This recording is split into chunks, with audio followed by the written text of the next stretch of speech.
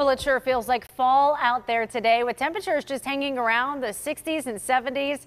KDKA meteorologist Kristin Emery is here with a look at your full forecast, including if a warm up is on the way. Kristin. And we have a little bit of something for almost everyone, Erica. We have some sunshine and 80 toward the end of the week. And right now, some comfortably cool weather and even a couple of rain showers here and there this week to help keep the lawns and gardens watered. Right now, lots of folks across the river at PNC Park getting ready to welcome Metallica, and it looks like the rain should stay away. Chance of a couple of sprinkles in spots the rest of the evening, but the majority of these have stayed well to the south. So 69 degrees currently in Pittsburgh, mostly cloudy skies. Dew points are comfortable, just a nice light breeze out there. Some areas didn't even break the 70-degree mark today. We're looking at Cranberry, Pittsburgh, Washington, Waynesburg, all in the upper 60s now. Connellsville is still at 65. Look at Somerset, overcast and 59 degrees, 70 in Newcastle and Beaver Falls 71, two of the warmer spots we've seen. Not a lot of sunshine, but comfortable temperatures. And hour by hour, we stay overcast tonight. The temperatures will slowly slide down there into those mid to lower 60s and really bottoming out right there around 60 for most folks by tomorrow morning. So very seasonable temperatures. Normal lows are in the lower 60s.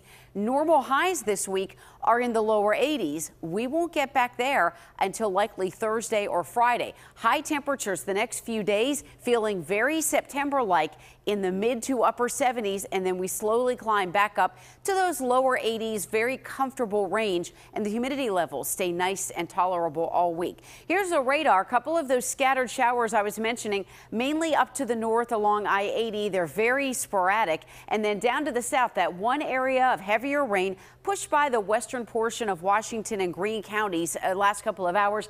It's moving out to the southeast now, and we'll start to see some drier weather tonight. Not clearing skies, but drier weather. All due to this low pressure center that's out over western portions of Indiana.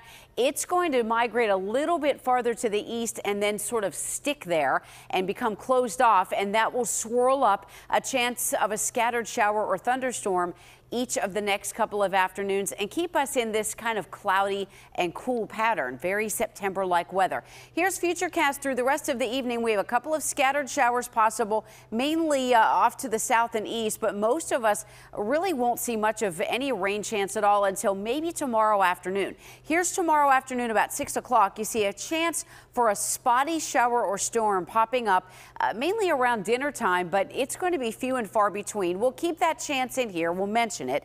And then as we head toward Tuesday afternoon, an isolated shower or storm popping up in spots. But again, not a whole lot of big rain totals this week, just cloudy and comfortably cool. 60 tonight under cloudy skies. Showers diminish tomorrow, 75, mostly cloudy. Chance of a scattered shower or a pop-up thunder shower in spots tomorrow afternoon. They'll be widely separated. And then more of the same on Tuesday. Couple of scattered showers and a storm. Wednesday, we're back to mostly sunny skies, 79. Thursday, Friday, Saturday, Sunday, we're finally over that 80-degree mark and some nice sunshine to end the week.